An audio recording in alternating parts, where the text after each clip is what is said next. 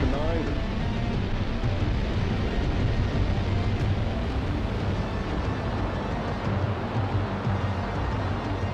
And there we have the Dragon in range of the space station.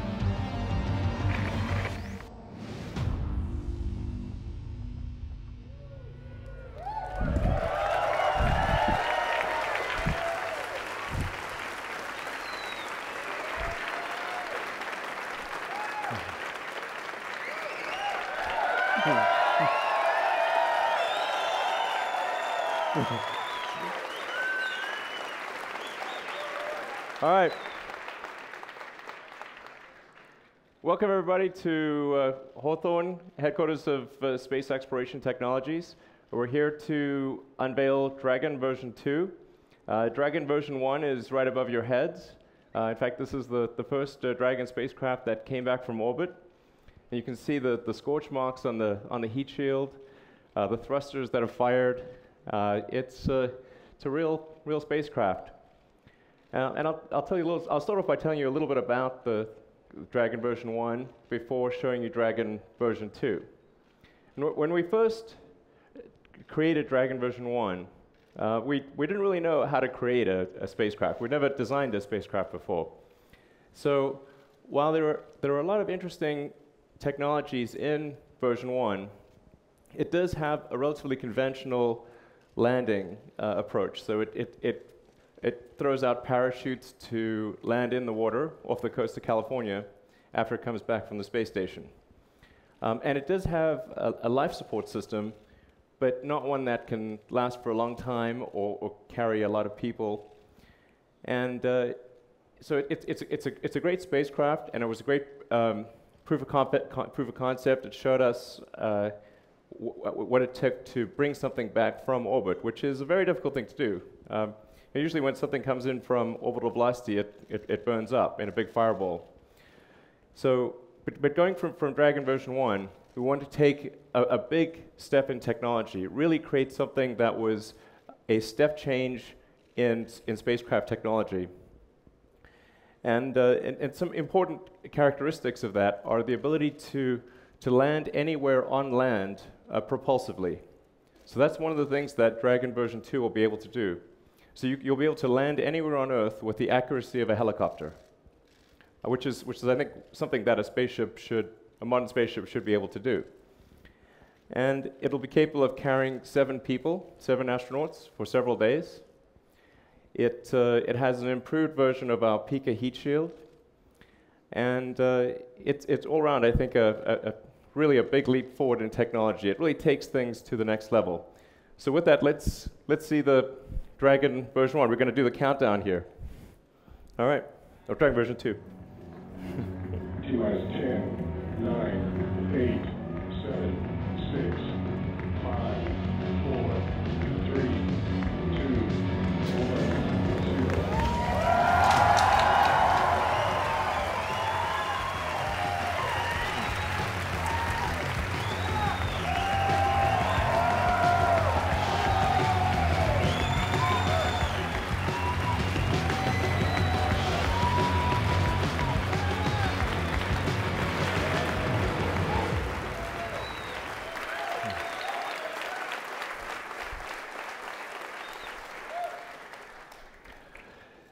So we have an animation that shows you how Dragon version 2 will work. So let's roll that animation.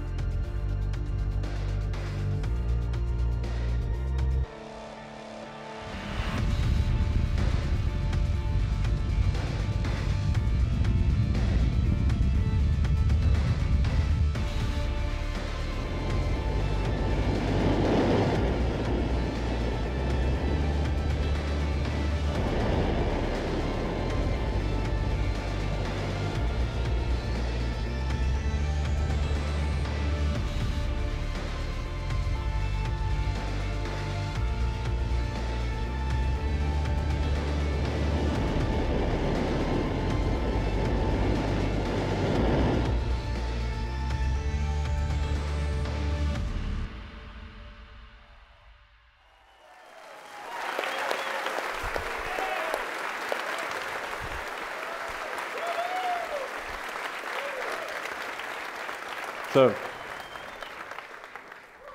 that is how a 21st century spaceship should land.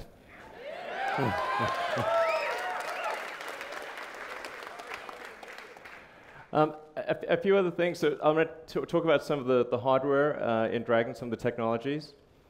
We're going to roll those out.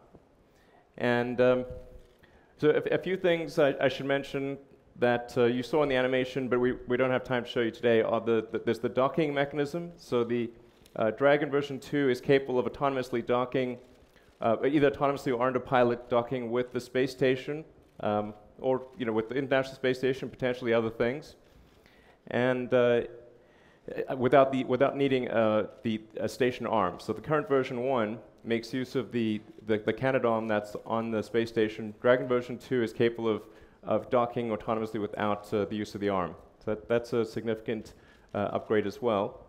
And although it wasn't shown in the video, Dragon version 2 still retains the parachutes of Dragon version 1, so that what it'll do is when it reaches a particular altitude, just before landing, a few miles before landing, it will test the engines, verify that if all the engines are working, it will then proceed to a propulsive landing.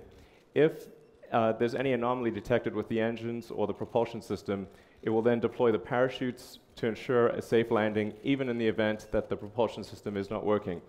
And even after starting the propulsion system, it can afford to lose up to 2 engines and still land safely.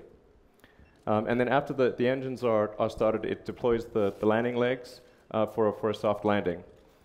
And so the reason that this is really important, apart from the convenience of the landing location, is that it enables rapid reusability of the spacecraft. So you can just reload propellant and fly again. This is extremely important for revolutionizing access to space, because as long as we continue to throw away rockets and spacecraft, we will never have true access to space. It'll always be incredibly expensive. You can imagine a scenario where in aircraft, if aircraft were thrown away with each flight, that nobody would be able to fly, or very few, maybe a small number of government customers, and the same is true of rockets and spacecraft. So that's really why it's so important to be able to land propulsively, land on land, and be able to then reload propellant and take off again. So I'll look at point out some of the technologies here. This is a composite overwrapped titanium sphere, and this contains the ultra-high pressure helium that pressurizes the propulsion tanks that feed the Super Draco engine. This is the Draco engine, which is a maneuvering thruster, and this is essentially the same as the one that's, or very similar to the one that's on Dragon version 1. And on Dragon version 1, there are 18 of these thrusters for maneuvering in space, as well as controlling the reentry, the trajectory during reentry. So we have a bunch of these on version 2 as well. From a propulsion standpoint, the biggest single change for Dragon version 2 is the addition of the Super Draco engines. So this is really a super-powered version of the Draco engine, whereas the Draco engine produces about 100 pounds of thrust. Each of these engines produce 16,000 pounds of thrust. So hence the super. And they're in pairs, so that if one malfunctions, its pair can take over and increase thrust to compensate for the one that's not firing. And each one is in a protective shell, so if anything goes wrong, it's contained within that protective nacelle. This is also will be the first fully printed engine. So this is it's printed Inconel, which is a special high-strength alloy, and it'll be, like I said, the first time that a printed rocket engine sees flight. And then this is the propellant tank. A whole series of these spheres are around the perimeter of Dragon V2, and these are also carbon overwrapped titanium, and they feed the Super Draco engines, which are operating. The Super Draco engines are operating at a chamber pressure of about 1,000 psi, and fed from these series of propellant tanks around the perimeter. And then we also have version 3 of the Pika heat shield. So the base heat shield is the third version of our heat shield technology. The first version obviously flew on that version 1 spacecraft up there, and we're now about to fly sort of version 2 and version 3. And with each one, we're able to make the reusability of the heat shield better. So it ablates less as it enters, and so we're able to get more flights. So that's Dragon version 2. Although it'd be nice to go inside, but for that we will need a comically fast set of stairs.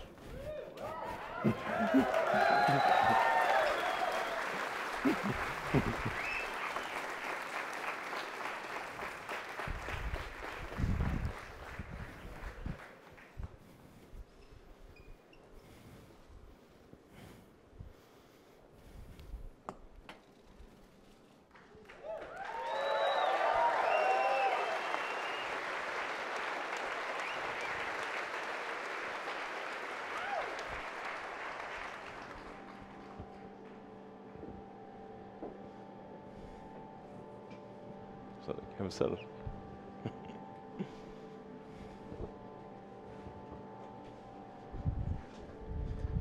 So I'm sitting here in the pilot seat. And pull it down. So we've aimed for something with the Dragon version 2 for the interfaces and for the overall aesthetic of something that's very clean, very simple, and so as the pilot, you were able to interact with the screens overhead, control the spacecraft, and then we've got all of the critical functions that are needed in an emergency situation as manual buttons. So that's what you see in this area here. Yep.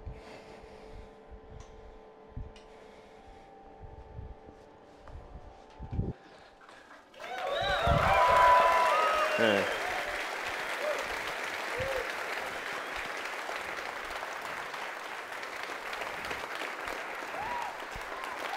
So.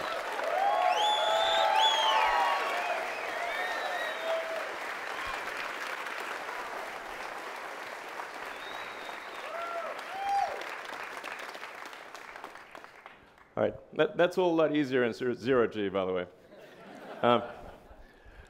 So there you have it, Dragon version 2, capable of carrying up to 7 astronauts, propulsively landing almost anywhere in the world, and something that's designed, as I said, to be fully reusable. So you can fly this multiple times, allowing for potential dramatic reduction in the cost of access to space. Thank you.